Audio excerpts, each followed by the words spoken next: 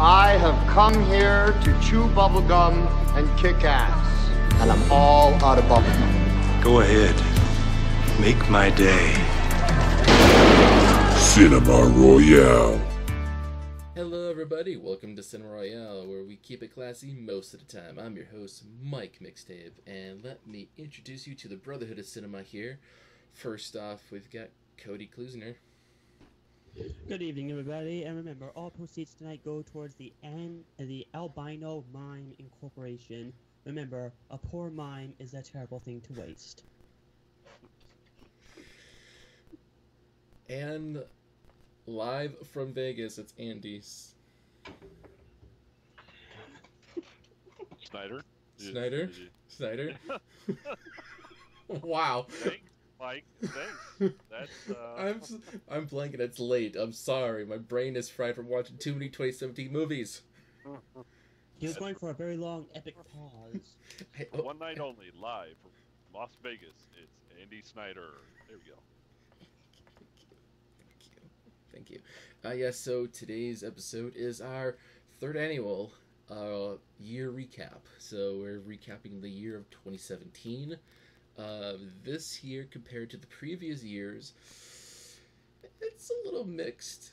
There's some decent ones out there. There's some movies to talk about, but it wasn't, for me, the best compared. I think the best year is 2015 was a great year in film for me. I thought that was a great year. 2016 was okay, but this year, so tonight we have 8 categories to go through. We have biggest disappointment, pleasant surprise, perfect stream, which includes a streaming show, either on Netflix or any other streaming platform. Maybe it could be a movie as well for perfect streaming. Hidden gem, laughably bad, most forgettable, best and worst. So, we shall start off with the obvious one first, being biggest disappointment. This is where we go into a movie expecting a lot from it, and we were just kind of let down from after watching it. So, Cody, what is your biggest disappointment of 2017?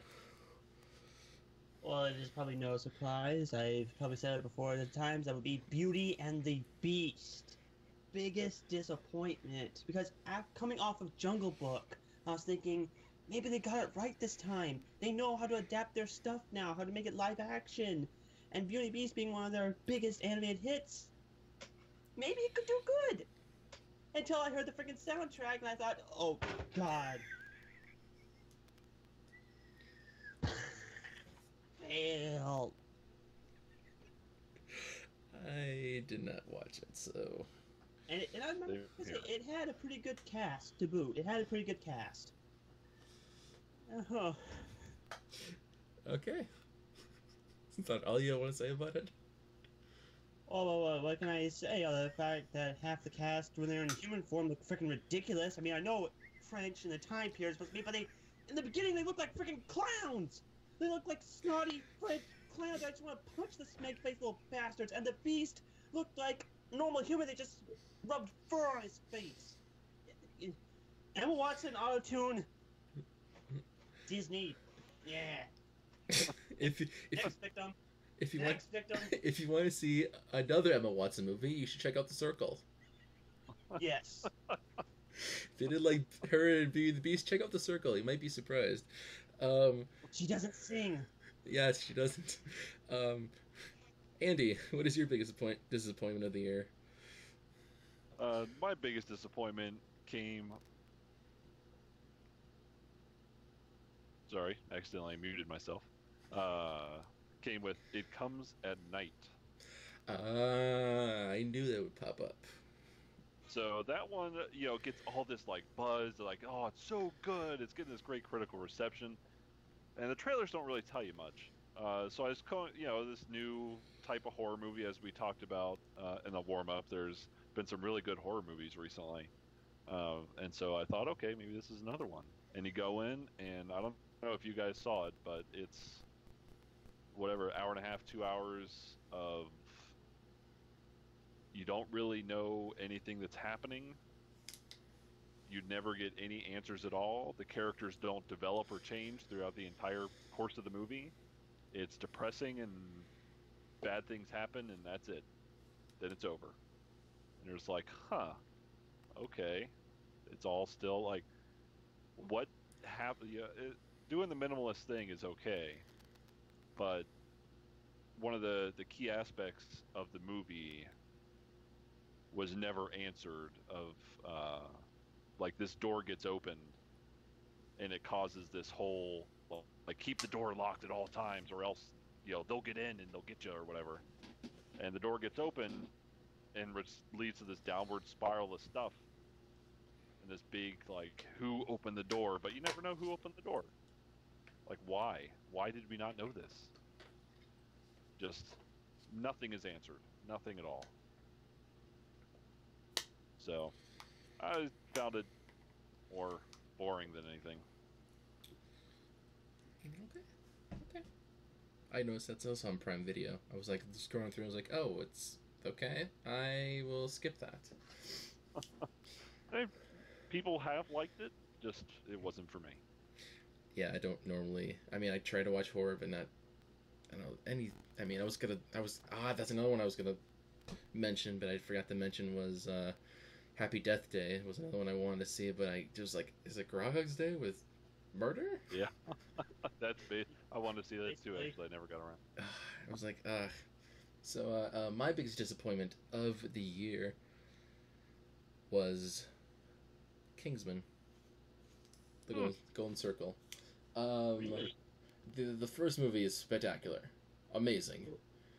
Yeah. The second movie just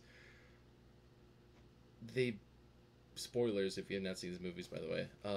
They blew up the headquarters. The main villain is played by Julianne Moore, and she does a decent amount of time being creepy as a villain, especially in Poppyland. She's so fascinated with the 50s for some strange reason, and she's got these two robot dogs, and they're named Benny and Jet because guess what? She kidnapped Elton John to perform for her. Elton John's in this movie. What? Don't forget, he beats up people. In the movie.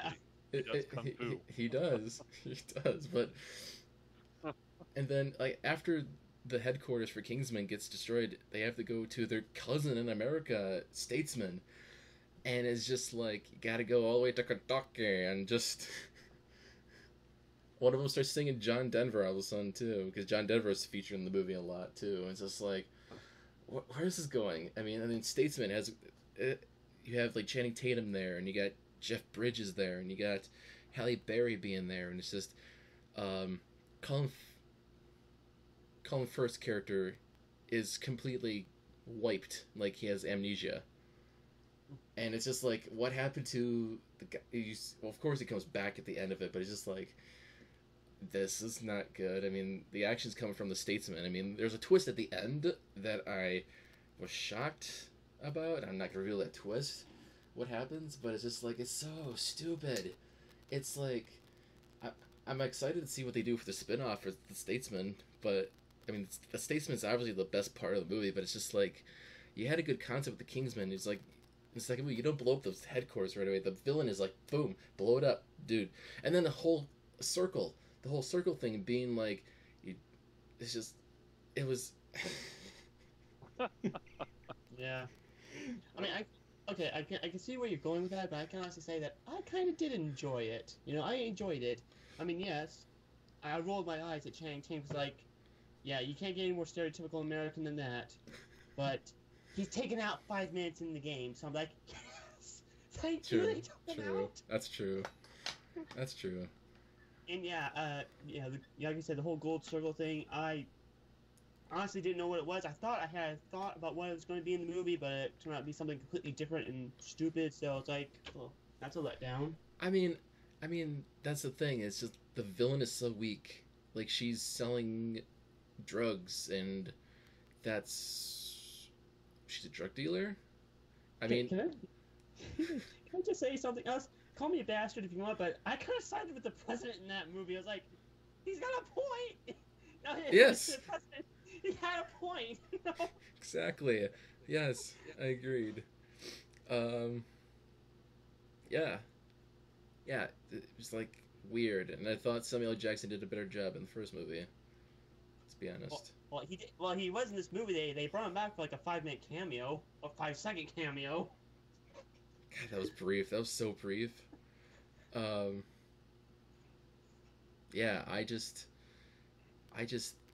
yeah. I mean, I hope the Kingsman franchise gets a little bit lifted up better. I mean, I know they're trying to parody like spy movies, like Roger Moore era of James Bond movies. I know they're trying to do that with satire, and I understand that. I think with this one, it kind of teeters into that a little bit more, especially how they do things. So I mean, I was disappointed by it. Yeah, it was nowhere near as good as. I mean, I still enjoyed it. It's not one that I bought, and I probably won't. Yeah. But I enjoyed it enough. But it's not anywhere near the level of the first. Oh yeah, one. oh yeah. Like there's no memorable like scenes like for me. Like when you think of the first movie, you think of the church scene, and you think of the finale with the. Yeah, exactly. So it's just all right. So let's get surprised with our pleasant surprise of the year.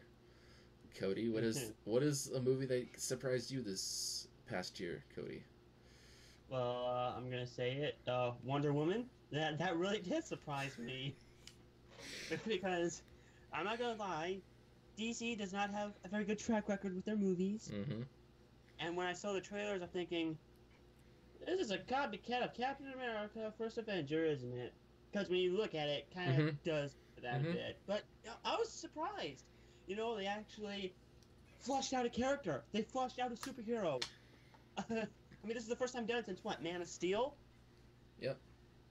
And got an interesting cast, and good more or less story with some great action scenes. And this is like, again, paraphrasing Disney's live action adaptation. This is DC's Jungle Book. It's the one good thing they've done so far. Yeah, that's a good way to say it. And if there's only going to be one DC movie, damn it, it's going to be Wonder Woman. Yeah, I did watch it as well, and it was good. It was really good. I mean, Wonder Woman is basically the Captain America of the DC universe. So, I mean, I agree.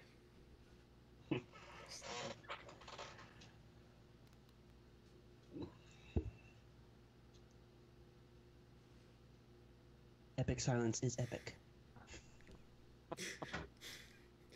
Go check out Wonder Woman if you haven't already. Mm. Support that movie and tell them, just say, hey, can't wait for that sequel. Give me that sequel. True story. Well, they already canceled Justice League 2. Yeah. So, Andy, what is your pleasant surprise of the year? Pleasant surprise is The Foreigner. Okay. So I will say this: it wasn't exactly what I expected. It wasn't as much of a return to Jackie Chan's action roots. Right. It was much more of a like thriller-y type of thing, but it had a couple action sequences. But the thing being, if you've watched any Jackie Chan movie in the past, I don't know, decade, it has been, sorry Jackie, pretty atrocious. They've just been really poor quality for a long time. Since, I mean, God, I don't know, Rush Hour 2. I liked Rush Hour 2. I think it was really good. There might have been another one or two after that, but for the most part, he's just not made good movies. He made a movie with like Johnny Knoxville, and that tells you right there how good it is. Yep, I saw that last year. Yep, Skip Trace. Yeah, that one. And so, I went into The Foreigner, it's just going to be another, a Jackie Chan, crapper, but it was surprisingly good. I actually really enjoyed it. Yeah. Oh, yeah. Yeah, I've heard mixed things about it, to be honest. I mean, not a lot of people were clamming for it. Don't go into it expecting an action movie. I mean, that's, I think, where, yeah, flipping some people up. But Jackie Chan does fine with the acting. It's the most acting I think I've ever seen him do in a movie. Yeah. Yeah, well, And, if you were American in the 90s like I was, you grew up watching Jackie Chan movies, there were two things they always did. Funny, and lots of kung fu action scenes that looked awesome. So if you want to see how straight Jackie Chan can play it, I would, highly recommend The Foreigner. Yeah. I mean, it's the same director who has directed Bond films, Martin Campbell.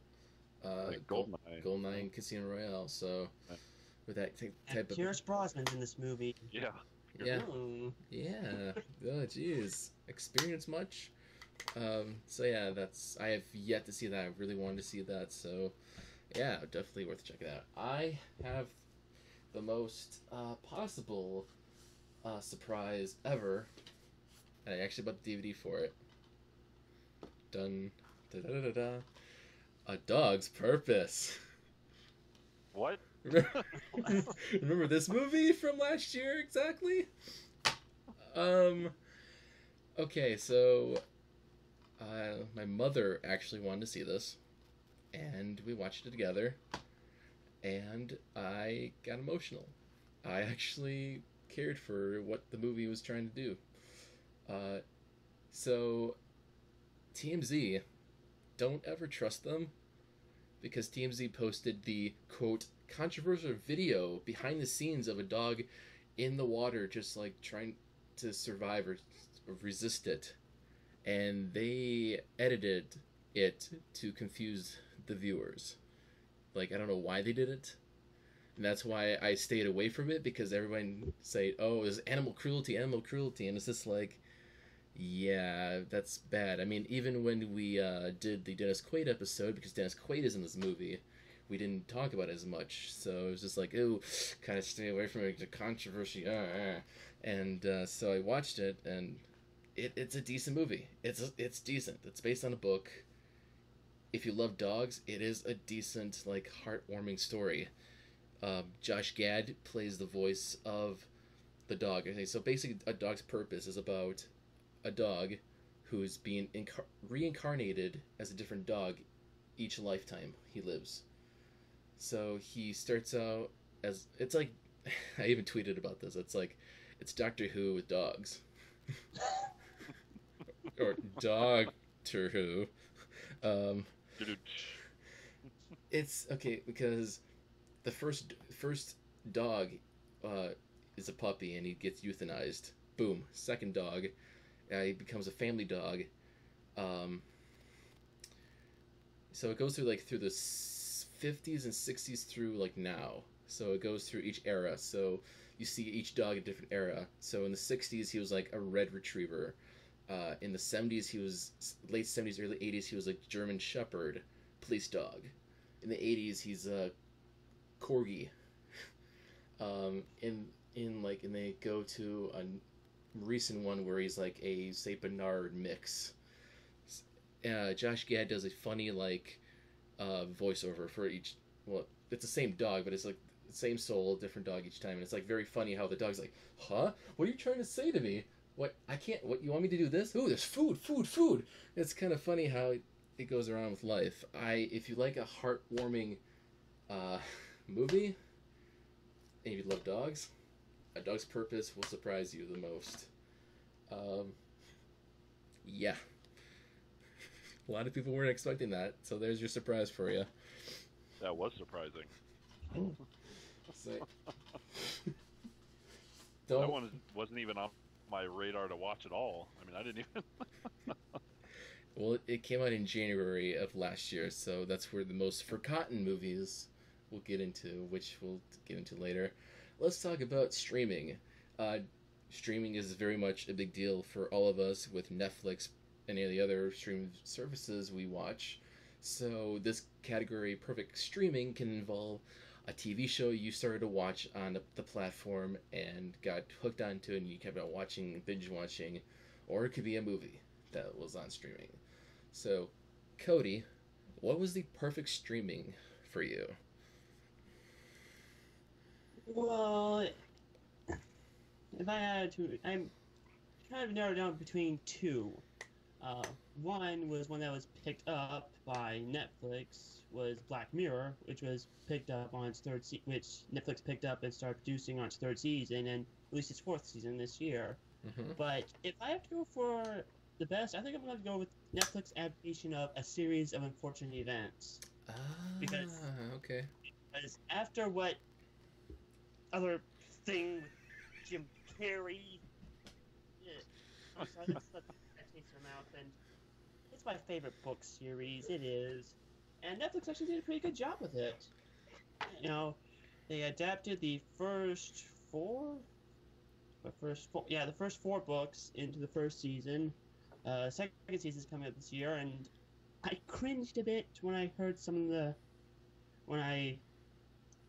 heard some of the cast. Like Neil Patrick Harris is playing the villain Count Olaf. I was like, oh god, it's gonna be Jim Carrey all over again. Don't. But no, he actually plays it pretty good. And the biggest surprise is Patrick Warburton, who plays the narrator Lemony Snicket. Now, again, when I first saw him, I was like, he's gonna play it stupid, isn't he? He'll be funny, isn't he? But he plays it straight. It's like he could be, if they ever revamp again the Twilight Zone, he should be the opening narrator, you know? Because seriously, he plays it so friggin' straight, you know, it's almost like you believe him.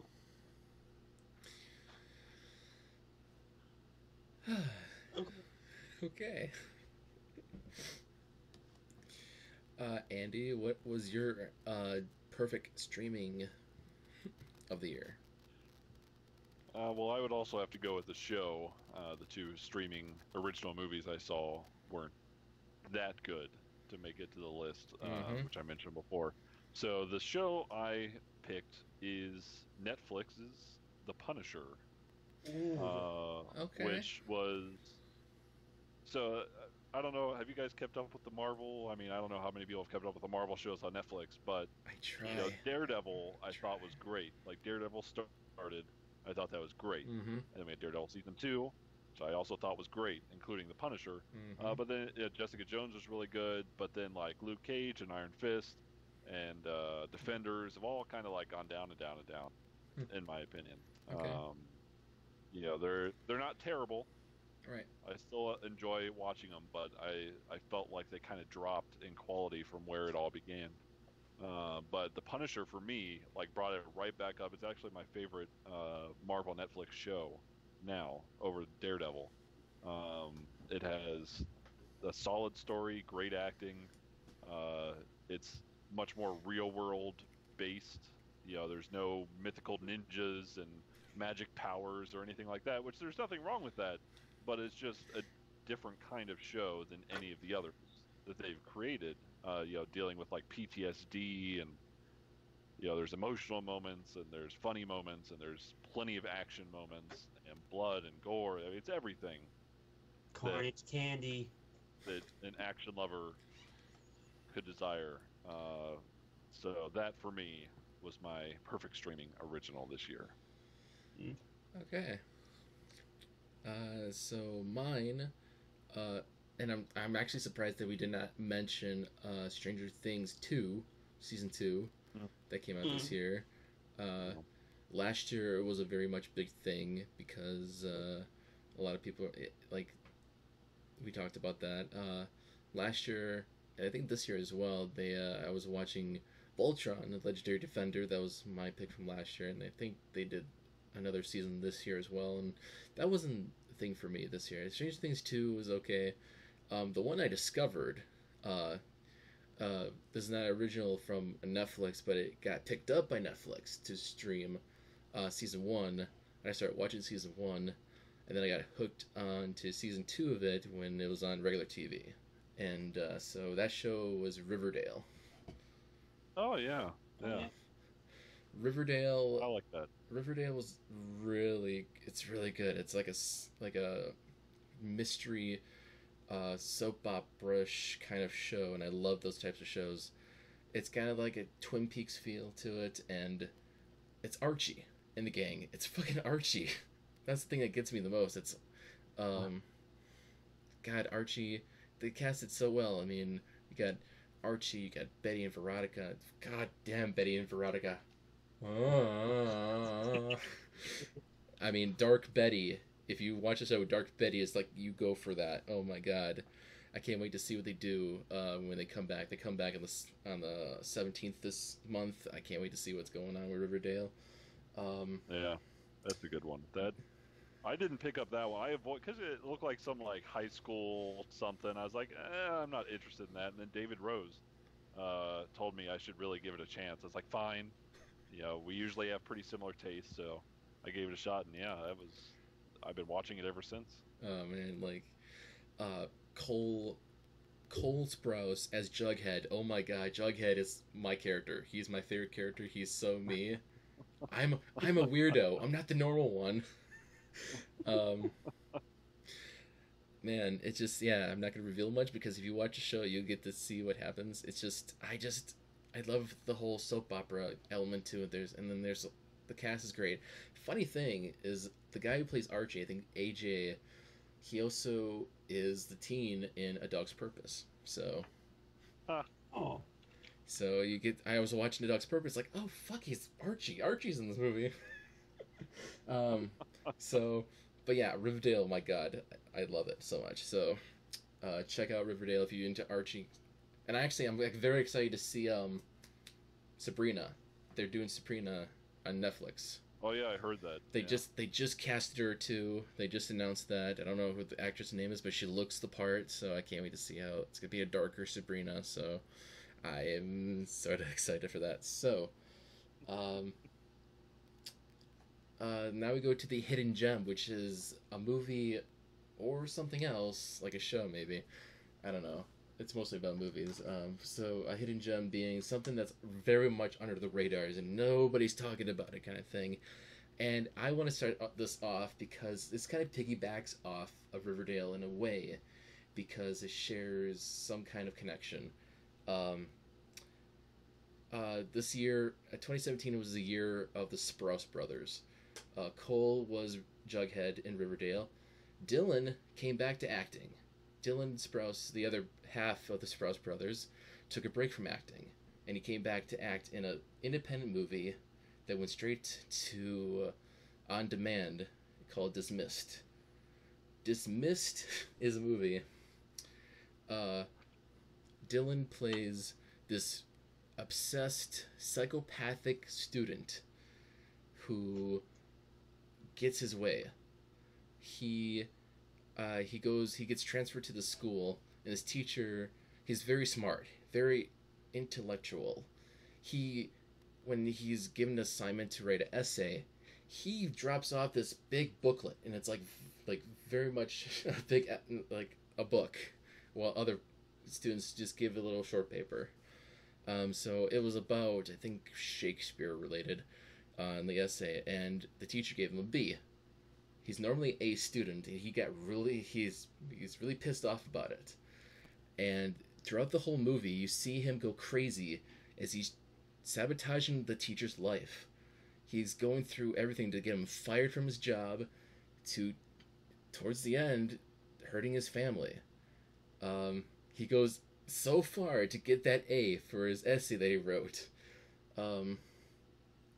My God, it's perfect that he came back. This was just, he's so crazy. He's so diabolical. There's even one point where he's trying to tell a fellow student in class to seduce the teacher, and she goes with it. And it's kind of a spoiler. He ends up killing her to cause this phenomenon and be like, oh, this is a suicide, but he actually murdered a person. So it's like this crazy roller coaster psychological thriller you gotta check out. It's phenomenal. Like, if you liked what Jughead in Riverdale was, it's not like that, but I love it so much. It's such a hidden gem. Nobody talked about it. Like, I even tweeted about it, and the actress who played that, I forgot her name, but the actress in the movie actually liked it on Twitter. So people, it was pretty cool getting that recognition. It was like, so You have to go check out Dismissed. It's a decent thriller movie. Yeah, I'd never even heard of that. It is yeah, straight to video. Didn't go in the theaters. Just I was looking it up, and I was like I said, I'm a fan of the Sprouse brothers. I believe, if I'm not mistaken, Dylan Sprouse's like last acting credit before like taking a break was Kung Fu Magoo. What? He voiced a character in an animated film called Kung Fu Magoo. This is like his last credit before taking a break. It was so weird. I was like, oh, I can kind of see why he took a break from acting. But yeah, they're back, and Dylan is now acting in full force. He's got another project coming in, and I mean, then his brothers are doing Jughead and Riverdale. Their brothers are back, so if you want to see what they're doing ever since Sweet Life of Zach Cody, check them out. Check them out. They have grown. They are older. They are adults now. Cody, what is your hidden gem of 2017? Well, it kind of is more of a hidden gem that started in 2016, but I didn't find about it till it started this year. It's an anthology horror series, much like American Horror Story. You know, it's called Channel Zero. It airs on Sci-Fi. I know, a good thing on Sci-Fi. Everyone, just take a minute, breathe that in. And you know, I like American Horror Story, and I watched this. I was like, okay, they're ripping them off, but it's actually pretty good. You know, each season is a self-contained story, and unlike American Horror Story, they get different actors for each season. They don't keep, you know, reusing the same actors playing different characters. And yeah, it's not that bad. I mean, each season contains about 6 episodes, so relatively short. But yeah, if you like American Horror Story, then I highly recommend checking this out. A 3rd season is greenlit to air, February this year. Oh, well, I know I'm gonna be watching. Oh, it's produced by Max Landis. Mm-hmm. I mean, yeah. I mean, the same guy who wrote Bright and did all that shit. Okay. Okay. Okay, I see what you mean. Okay. I can dig that. I definitely, yeah. Andy, what is your hidden gem of 2017? Well, I sort of have two. One Okay. TV show and one movie. Okay. The TV show, I'll just say real quick. I won't go too in depth. Right. It's a Netflix original that I feel like it kind of fell under the radar. I mentioned it once in the group chat. Dark. It's German language. It's picking up. A lot of people are talking about it now. Is it starting to? Okay. It's starting to pick up now. I mean, I've seen people talk about it now. Yeah. It's one of the. It's like a mystery, you know, in a small town. It got. When I first heard about it, people were comparing it to Stranger Things, but that's not really accurate at all. Not even a little bit. I mean, it's part of it takes place in the 80s, so that's probably the closest you get to Stranger Things. But yeah, it's much more adult. You know, this is not for kids at all. But very good. I recommend checking it out. But the movie, which I think was technically originally released in 2016, but didn't get the wider release till 17, is Free Fire. You guys Free Fire? Yeah, I think so. Yeah. So. It's on Prime Video. I was just watching part of it. That one, it's different from pretty much any movie I've seen before. I mean, it's more or less it's a 90-minute movie, and about 80 minutes of that is a prolonged shootout. Mm-hmm. But it's not like some balls to the walls like action shootout. It's this kind of long distance taking like pot shots at each other.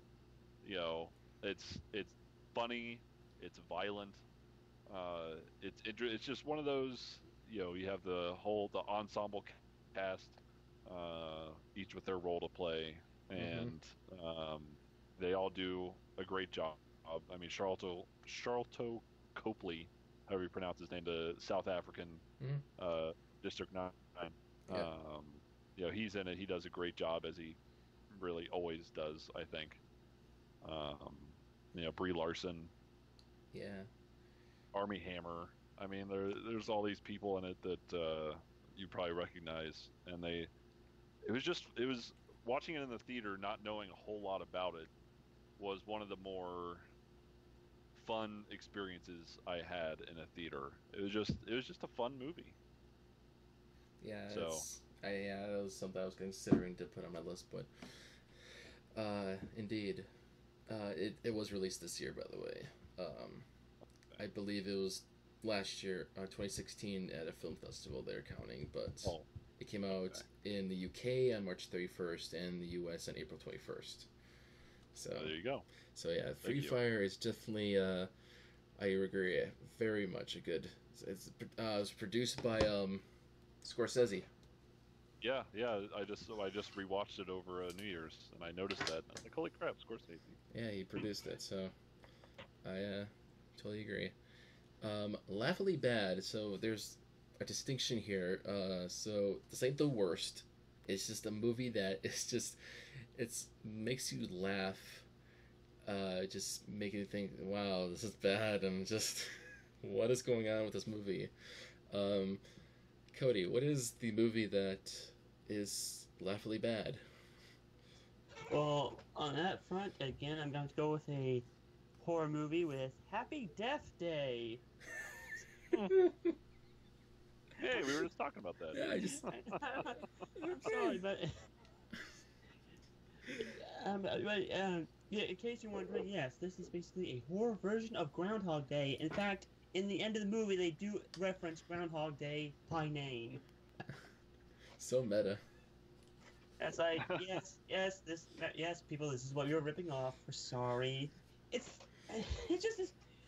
like they surrounded this movie by, like, the dumb blonde slasher movies, decided, let's focus a whole movie around her, where she relives the day every day, and gets killed by a reject from one of the Purge movies. I'm sitting there going, I did not have any expectations of getting scared at all, but I did laugh my ass off a bit. I was like, keep going again, get more creative, come on, go Jigsaw on her ass, kill her in creative ways. But yeah, it was like, it was so bad, it was predictable. I will say this. The ending kind of caught me off guard. It was kind of disappointing, but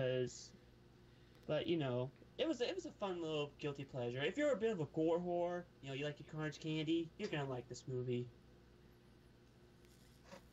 Okay. I'll go this time, and just saw this one today. Laughably Bad. Oh, God, Geostorm.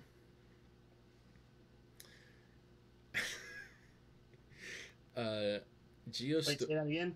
Geostorm. Oh, Geostorm. Oh, Probably expecting a disaster movie, but it's not that at all. I skipped that one. Oh my God, I was expecting a disaster movie because it shows that in the trailer. You see all the disaster shit, and it's all there. But actually, if you read behind the scenes of it, it was supposed to be produced by Jerry Bruckheimer, but he dropped it. Or actually, no, Jerry Bruckheimer came back to produce it because it got such a bad test screening, so they reshoot a lot of things. And it was supposed to be released in 2016, but they gave that time slot to Batman v Superman, because it is a Warner Bros. Movie, and then it got pushed back to 2017.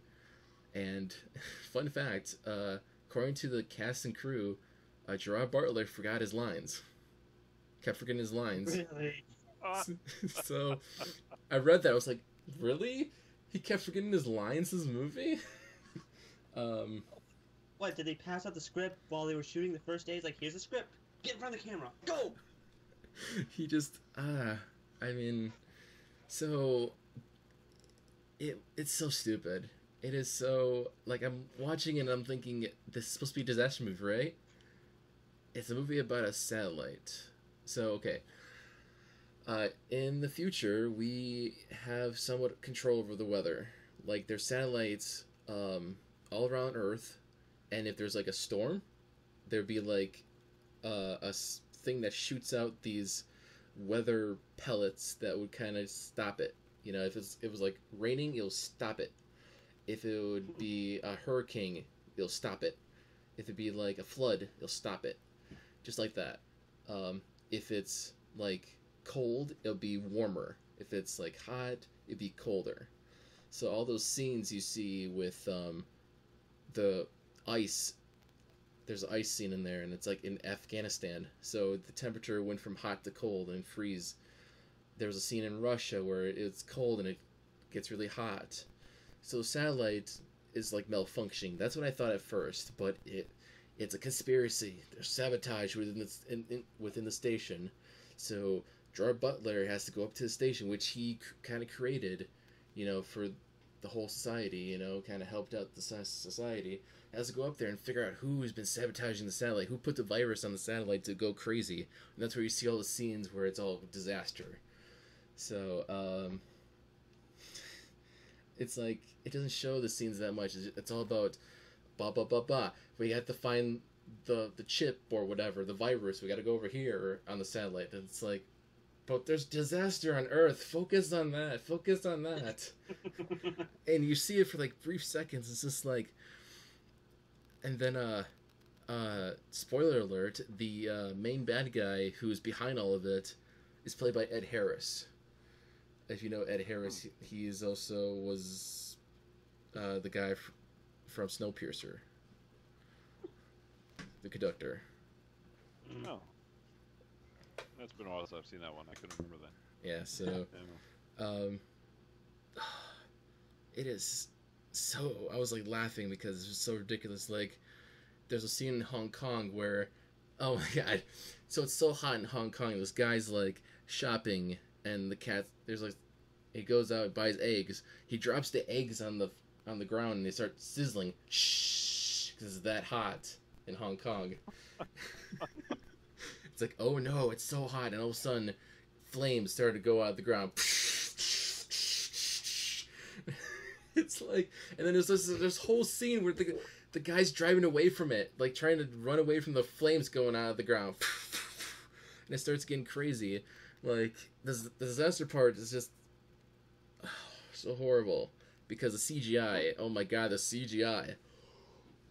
Oh god, it's so bad because you can see the water kind of flowing, and it's just like really bad CGI for the weather. It's so bad, but it's so laughably bad. Do not check out Geostorm unless you really want to. I mean, there hasn't been a good disaster movie in recent years, so I was like hoping for a good disaster movie, but it's not a disaster movie. It's a lie to you. So Andy, what is your laughably bad movie? Well, speaking of Hong Kong, I guess more like China, The Great Wall.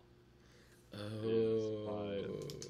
So it was one. So the director Yimou Zhang has made some good Hong Kong films. Hero. I don't know if you ever saw Hero. The Jet Li was in back in the early 2000s. That was the first one of his that I saw. I mean, really good. But he always has, you know, a way with like color and cinematography. I mean, he has a really great eye, I think. But anyway, fast forward to Great Wall. Holy hell, that was a mess. He still, you know, had his way with colors, and there's certain parts that were kind of, you know, pretty to look at, you know, look really cool, but the CGI was awful for the monsters. The story was terrible. Matt Damon's accent was constantly changing. Like, he would talk like himself, like he'd sound like normal Matt Damon in one scene, and then literally the next scene he would have some weird like pseudo Scottish accent or something you couldn't really place, and then he'd go back to himself, like his normal self, and then he just he could and yeah, the story with aliens from space or that's what the Great Wall was built to protect the Chinese people from, was aliens from space. or something ridiculous. Oh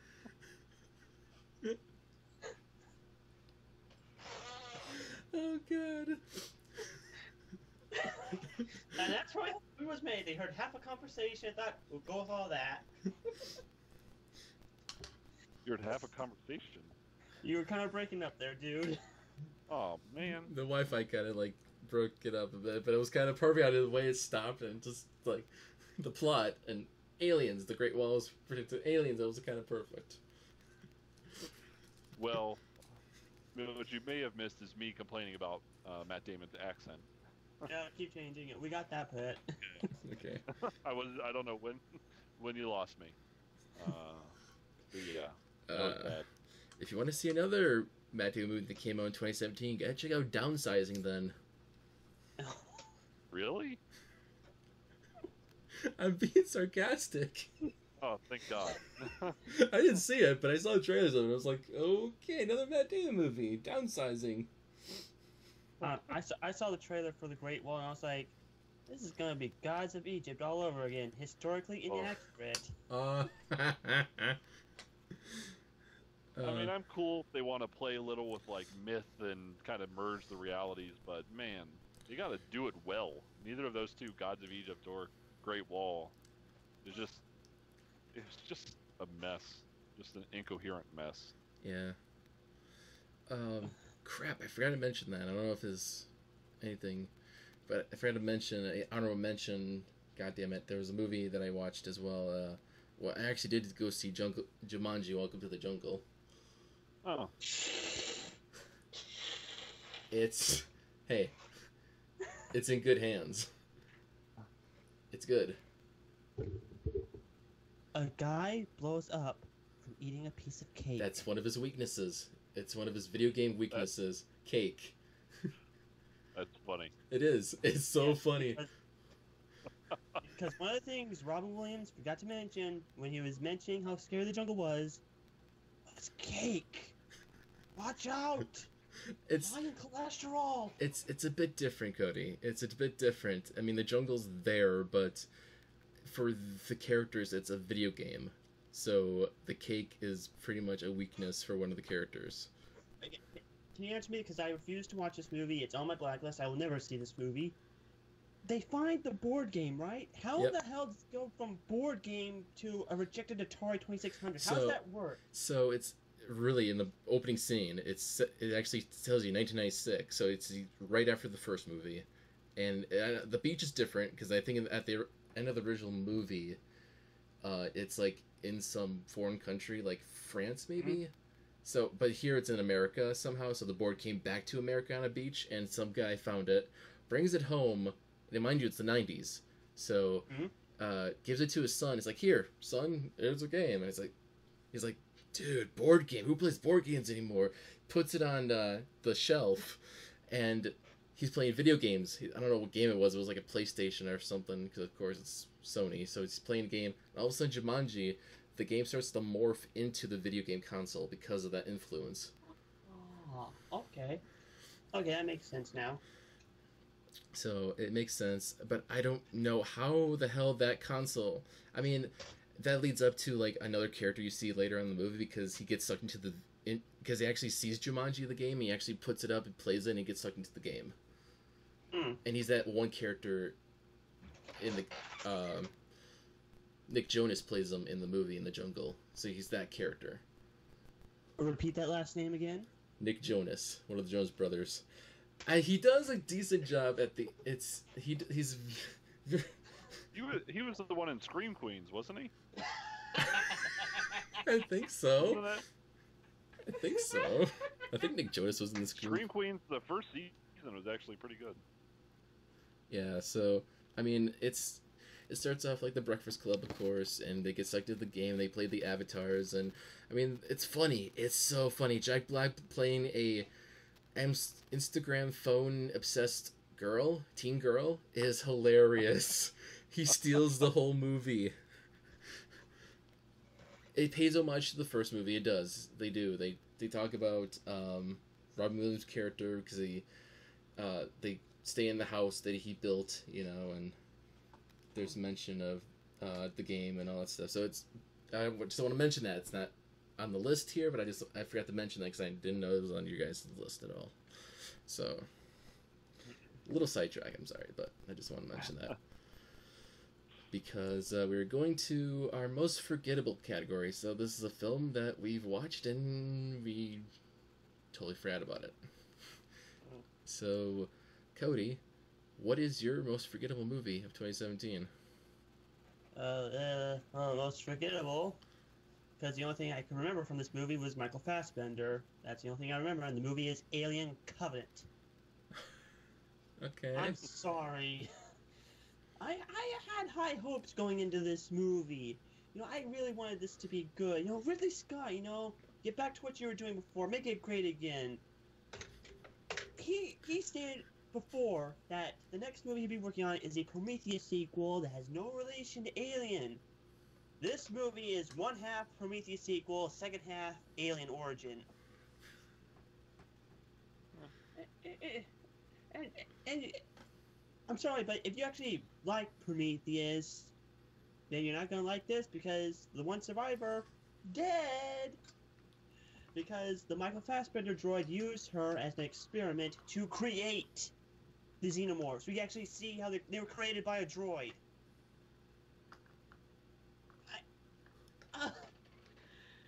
But here's the good thing.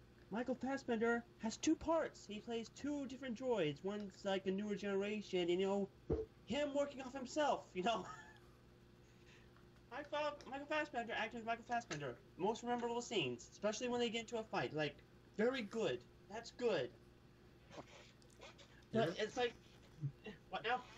You're remembering quite a bit of things for being most forgettable. I know, but like I said, the only memorable parts are Michael Fassbender, you know? Any scene that's he in, that's the part you remember, because you don't give two flying fucks about the rest of the cast. I don't even know who's in this movie. Okay. And you don't get any, and especially, Aliens, completely underplayed in this movie. Completely underplayed. Alright, Andy, what is your most forgettable movie of 2017? That honor would go to Triple X: Return of Xander Cage. God damn, that's mine too, bro. That's mine. Perfect. Yes. Yes. I decided not to see that one. I just decided not to see that one, because, like, Vin Diesel's too old. He's too old! He still does the fast movies, but, you know, this is a movie with Donnie Yen and Tony Jaa, who Yep. are two fantastic martial artists. Yep. I will give it that, Who are yes. known for doing amazing stunt work and fight scenes. And it's just, I mean, Donnie Yen, I guess, was the only thing I remember. He fought some people in an airplane or something. I don't really remember any. I don't even remember that anymore. No. That's probably like the best part. But everything else was like generic, over-the-top action sequence after generic, over-the-top action sequence, one-liners, and that's about it. Yeah, they tried to connect the older movies. Like, they even connected State of the Union with Ice Cube, and he makes a cameo in it. I remember that. I remember that cameo. I was like, Ice Cube. Oh, hey, there's a reference to that movie. So I guess it's like, it's interesting, and I don't know. It's just, yeah, totally forgettable. I mean, it came out exactly 1 year ago in January. So these January movies get forgotten a lot unless you rewatch them. Like, it's like, there's that one chick, I can't think of her name. Oh, she was also in John Wick Chapter 2. I can't think of her name, but she was in Triple X as well. What? Ruby Rose? Yes. Yeah. Ruby Rose was in... So Ruby Rose in John Wick Chapter 2 plays the mute. Oh, yes! I know. I'm trying to think of who she was in Triple X. I don't even remember that. In Triple X, yeah, she plays one of the members. Like, she has this, like, crew short hair-ish. She was a sniper, I think. Like, she's so bad in that, and just, but I can't. I forgot about that completely. I couldn't even remember, like, what. I know Vin Diesel did, like, the stunt skiing in. There's something in the water or something. I don't Yeah, really remember. I don't remember either. It was so. I mean, I've seen the original movie. I haven't seen the second movie, but it was like this one because my mom and I love Vin Diesel, and I was just like, let's go see this one, and it's just like, Yeah. You know what? That's probably why in John Wick Chapter 2, she was mute. She's like, I don't want people hearing my voice. I don't want them to remember that I was in that movie. I was I gotta probably be quiet. surprised with the director that said, just shut your mouth, your character's mute. Yeah, so... Dude, that's another movie I'm going to mention. God, she was in a lot of movies this year. What was the other one? I don't want to spoil the upcoming. It's Okay. in my worst Okay. movie. Okay. So we'll... Okay, well there you go. There's another one. She's in one for good and one for the worst. Okay. Yeah. God damn. Yeah, I'm just trying to think of like better like not what's next for Vin Diesel crossover. I really want. So sorry, but I want to see Vin Diesel do a crossover between Triple X and Fast and the Furious. Nah. Yeah, that could work. He has a long lost twin brother that's Triple X. Exactly, You know? that's what I'm thinking. Played twin both roles. Yeah. It could work. Doable. It could Totally work. doable. It could work, and then just thought of that idea. Okay, so here we go. We're going to the big top two, and we got about a half hour left, so it's not bad. Not bad. First off, we're gonna do our best, as in our favorite movie of 2017, the best we've seen, like, you know, best with everything, you know. So Cody, what is your best of 2017? I'm gonna have to go with Logan. Hugh Jackman's final Wolverine movie. I thought that was... It came out in February, I believe. You know, right after the month of horrible movies, so it was a good way to start off the year.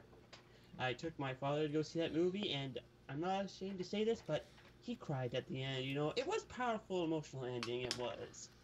And a rated R Wolverine movie, yes! Thank you for taking the pay cut, Hugh. You're worth it. But I think this is just like a good... If the new X-Men movies, the newer ones where they're all younger, is like rebooting the series, this was probably the best way to end the original right here. Right. It's the best way to end it. You know, Patrick Stewart gave an amazing performance that everyone did, and lots of action, lots of fun.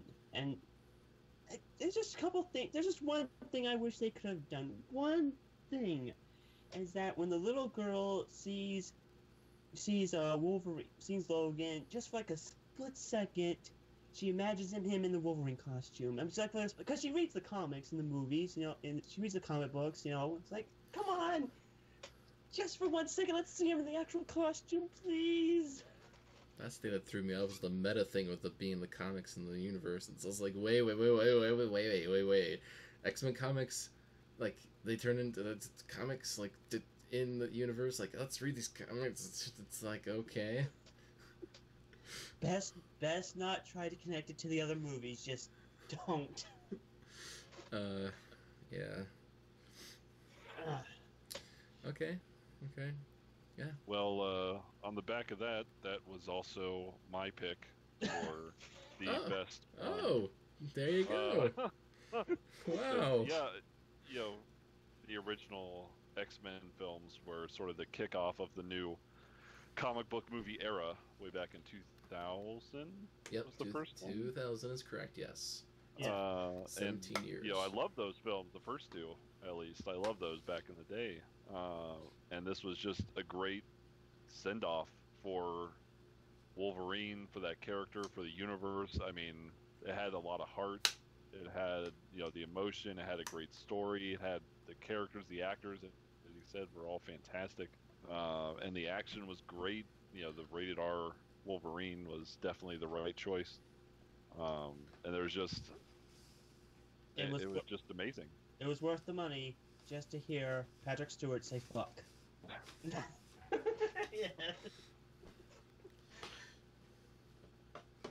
Cool. Cool. And, Well, Mike. And the best goes to... not La La Land. Nope. I was gonna... Fake out. And the best goes to... Wait, Baby Driver? No. So my best... I had to do that joke because I knew that was going to be a... The best that I saw was Blade Runner 2049. Did not see it. Blade Runner 2049. I was stoked when I saw the trailers. Because I'm somewhat a fan of the first movie. I enjoyed it for what it was. I liked that universe. I liked what the character Decker was. And now seeing 2049 is just like they expanded at it. And the director, Denis Villeneuve, he's done great directorial work. I haven't seen Arrival, that was last year, 2016. So I've seen Sicario that came out in 2015. That was fantastic. I haven't seen the other ones yet, but Denis Villeneuve is like one of my favorite current directors.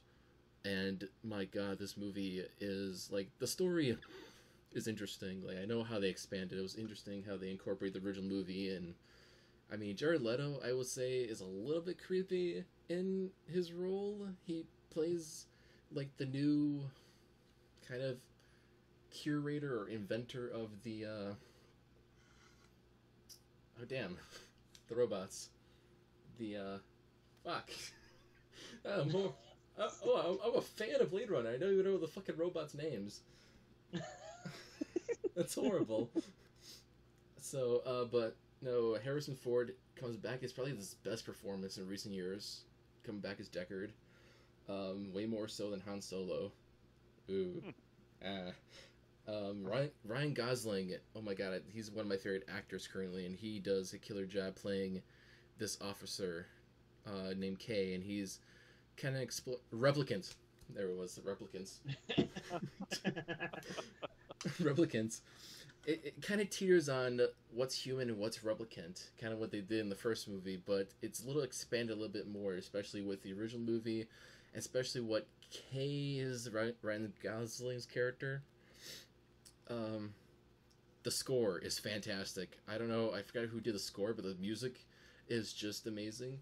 The cinematography, Roger effing Deakins does amazing job. If you like cinematography, this is mind-blowing. It looks so good with the colors. Sometimes you go to like Vegas. Vegas. They actually go to Vegas in this movie, and it's all red, and you see the tones of red, and it's like dusty and cloudy, and that's where Deckard's hiding out all these years in Vegas in 2049. So it's cool to see that. And all of a sudden you see Los Angeles all blues, and the colors just pop out at you, and it's just, the future technology is pretty cool. And then there's like kind of a cool thing what they do with there's like a AI kind of thing when Ryan Gosling's girlfriend is. It's like an AI kind of thing. It's kind of cool. They explore her character, but it's way better than the original movie by far. I wish there was more sequels of 80s movies. Like, they're way better than remakes. My God. Yeah. Give me a sequel to an 80s movie. Don't give me a remake of a movie. Like, but it's stunning. Like, Blade Runner 2049. I can't wait till it comes out on DVD. It comes out like a couple of weeks from now. I'm gonna buy that and watch the fuck out of it. So, now here's the thing. We're coming to the worst, and for me, like I mentioned before, I haven't found a worst. I thought this year was meh. I didn't see any bad movies per se. They were just like, okay. I know these guys have the worst, so Cody, what is the worst of 2017 for you? Well, this was kind of developed as it went along during the year. First, it was going to be Tom and Jerry Meet Willy Wonka and the Chocolate Factory, but that was outbeaten by Netflix adaptation of Death Note, which was then outbeaten by Jigsaw. Now, yeah. Now, for the record, I love all the Saw movies. Me and my mother, we sit down and we watch them every month during October for Halloween. You know, we watch them all. We enjoy them. Now I know some people think the later sequels are a bit ridiculous. I can look past that, but this goes beyond ridiculous in every sense of the term. I mean, in some ways, I would say it's a continuation, considering there's no connection to any of the other movies. To put it forward, this is not a Jigsaw movie. This is a revenge story, plain and simple. I mean, that's all this dude is. This dude's setting up this whole Jigsaw-esque type of thing is just to revenge. He doesn't follow any of the rules that Jigsaw would follow. And I'm sorry, the guy uses lasers. He uses freaking lasers.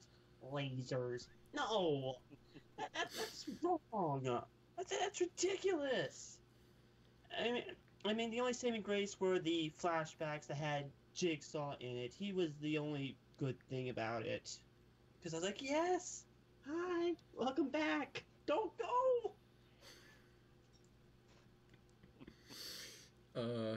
Yeah, yeah, yeah.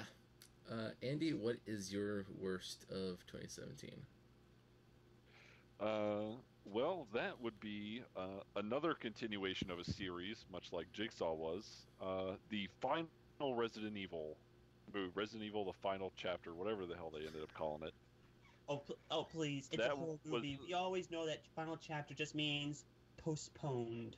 It was so bad. Now, I haven't really been I've seen them all. I like the first one, even though I didn't really follow the games at all. I still like the first one for what it was, but from there it's just gotten worse and worse and worse. And this last one is just, the action is like incoherently filmed, so it's not even like good action to enjoy. You just can't understand what's happening in the action. The deaths are just kind of like bland, like, oh, that person's dead, I guess. Okay. Like, you never care about the characters. There's just like nothing good about that movie whatsoever. Just Paul W. Anderson showing off his wife as usual, like in all his movies. Well, not all of them, but Oh yeah. no, but that's what he does with his movies. Like, he hasn't.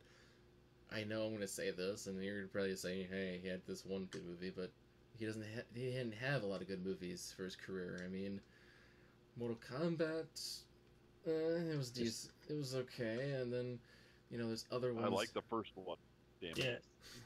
Yeah, I don't understand what's wrong with the sequel. They had double the budget of the first movie. How did they fuck it up? No, yeah, the sequel. That's the whole thing. Yeah. Oh man. So I mean, he's still just directing. I don't know what what his next project's gonna be. I mean, at least he's making video game movies, I guess. I don't know. Yeah. At least not all of the Resident Evil movies were directed by him. There's one that wasn't. Oh, I didn't know that. Extinct wasn't directed by him, I think.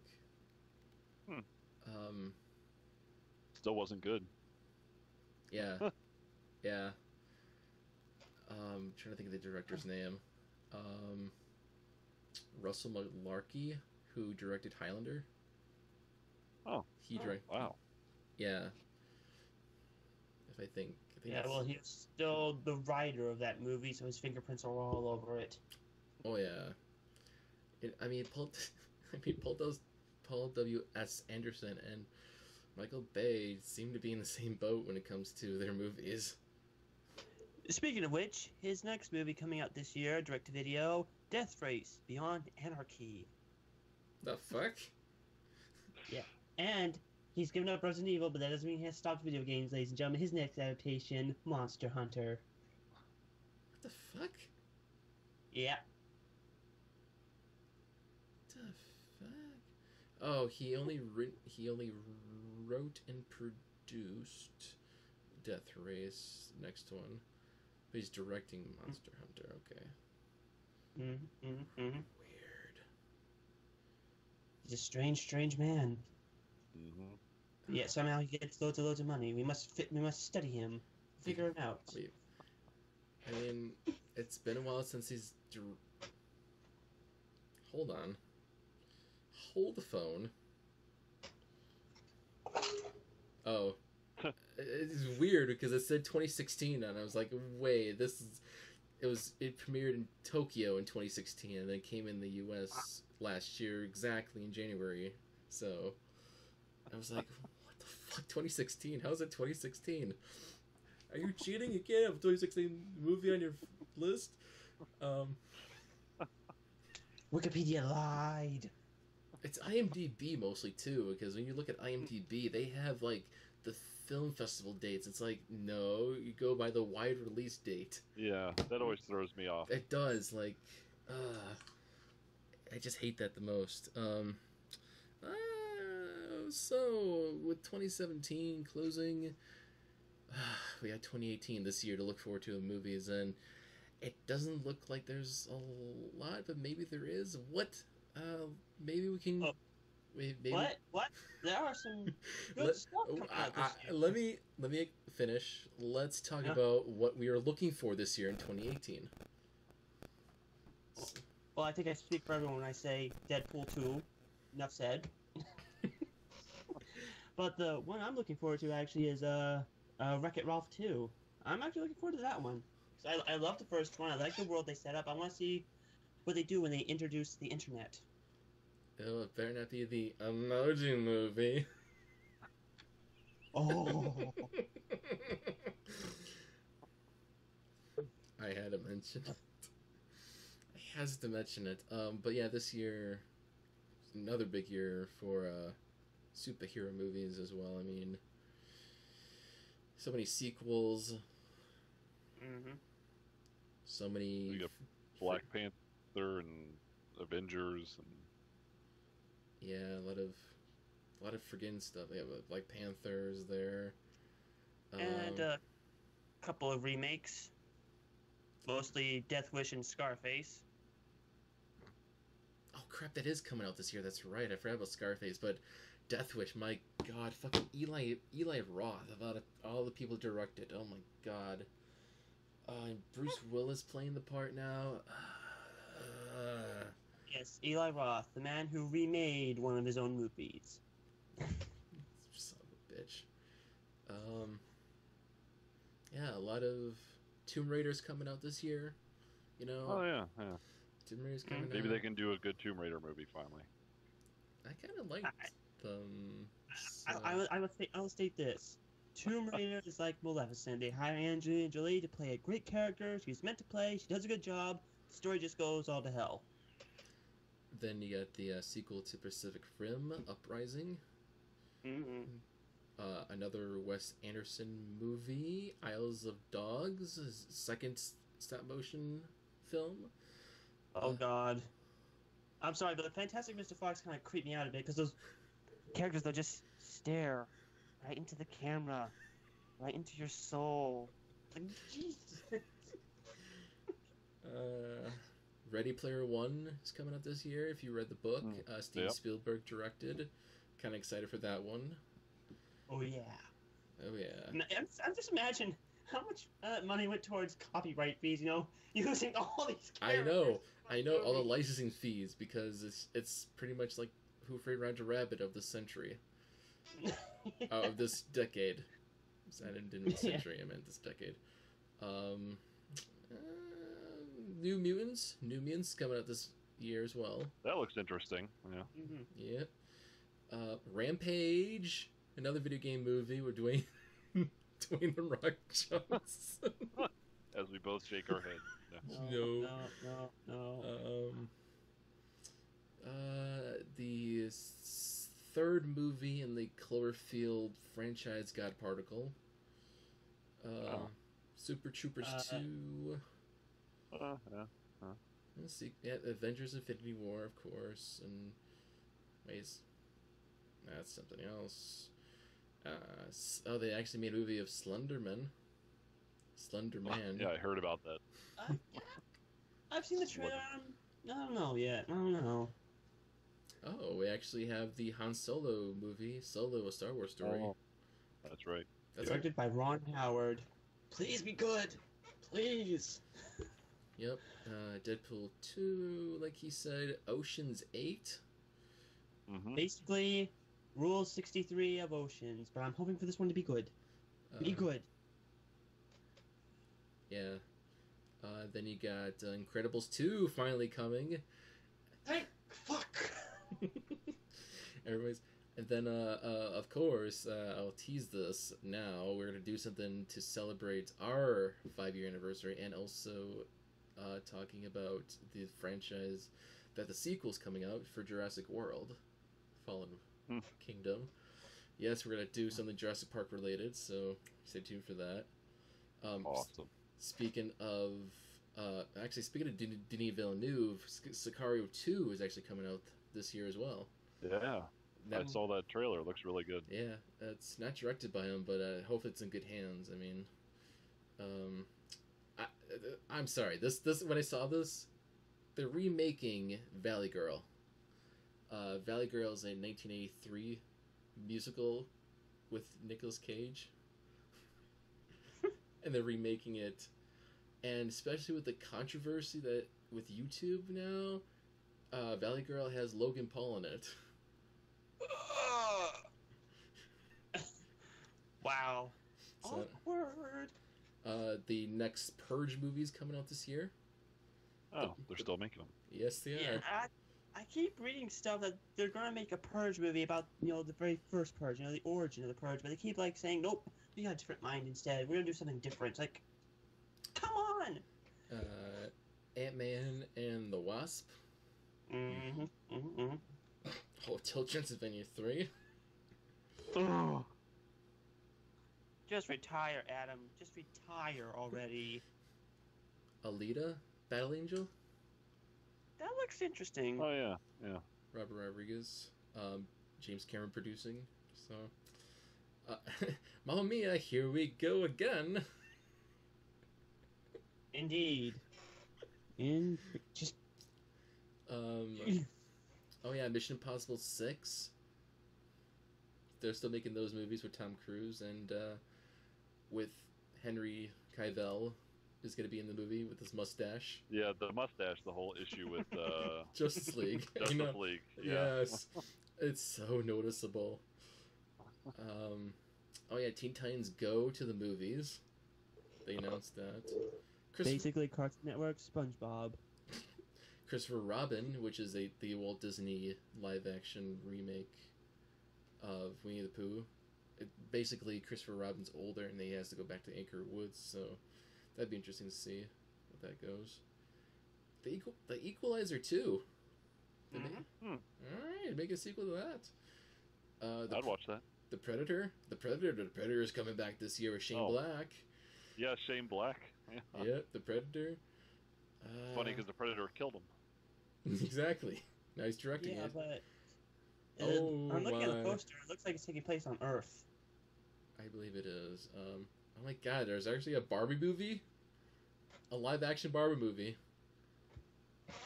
What the fuck? Scarface, like he said, which I'm kind of interested because it's take place in a Mexican going to California, I think. That kind of twist. There's other movies in between. There's a lot of them. A lot of Johnny English 3. No. Nope. Oh, Robin Hood. No. Again?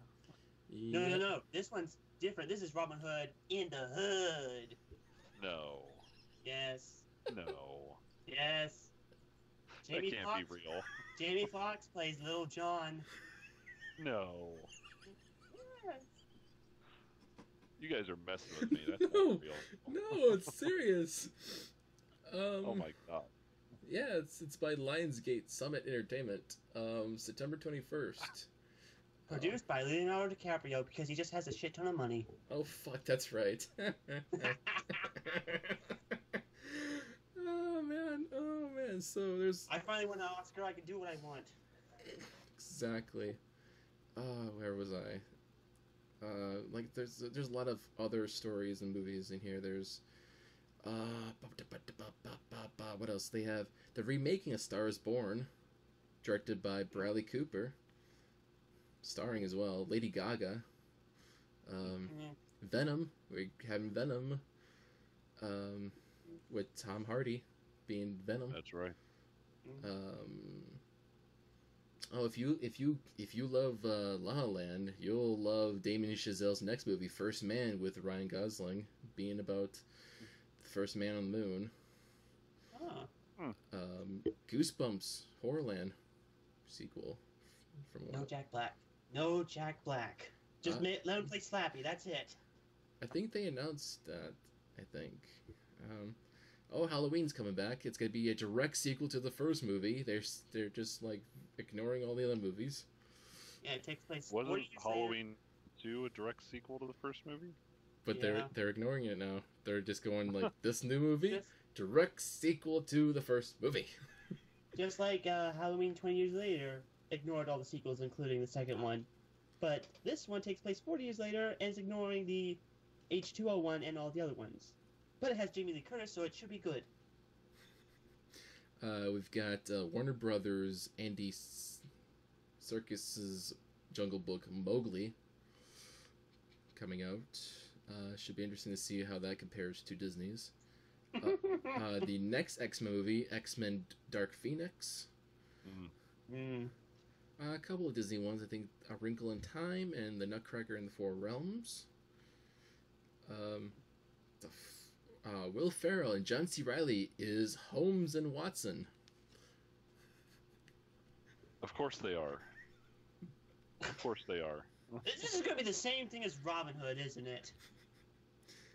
Of course, we got The Grinch coming out as well this year. The sequel to Fantastic Beasts, Creed 2. Yeah. Like you said, Ralph Breaks the Internet, Wreck-It Ralph 2.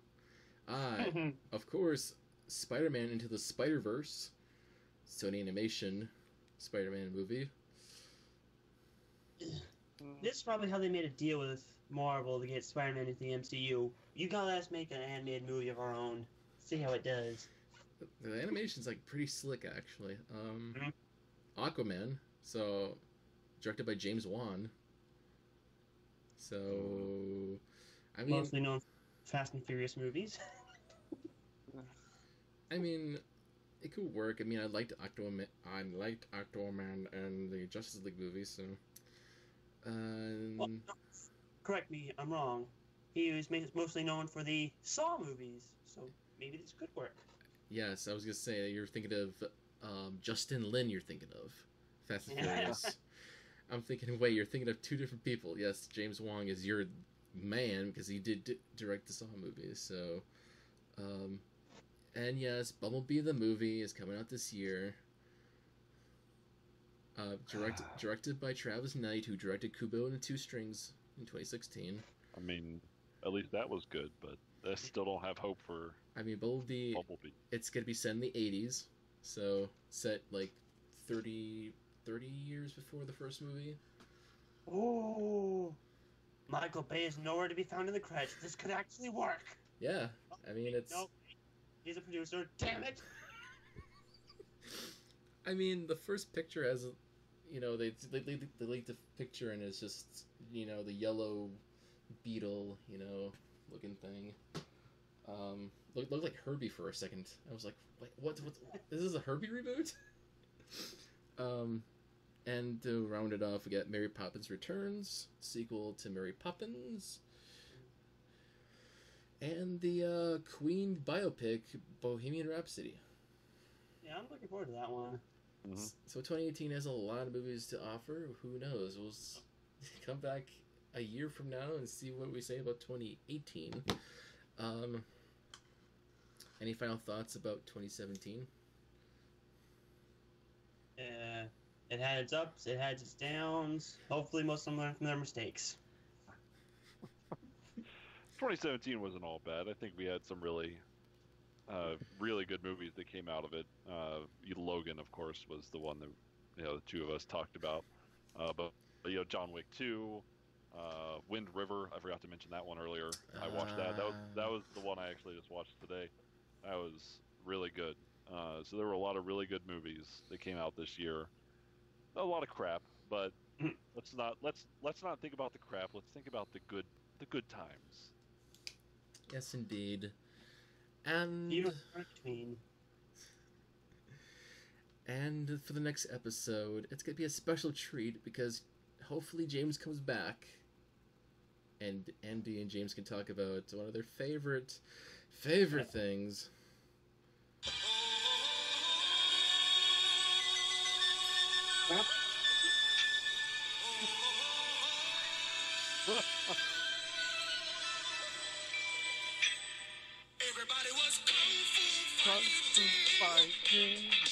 Yeah. So we're gonna talk about martial art movies, kung fu, whatever you want to talk about. It's kung fu time. Very nice. Martial arts, the act of fighting.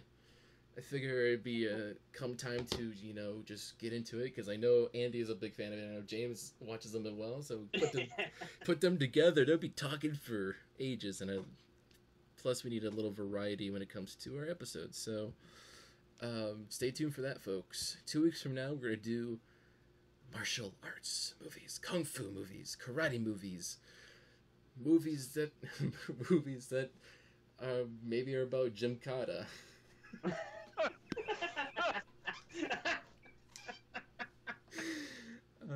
Never say that again.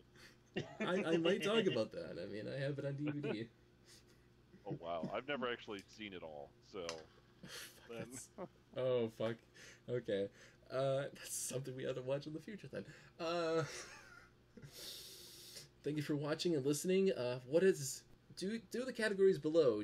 Please tell me what is your forgettable disappointments, your surprises, your gems, your best and worst.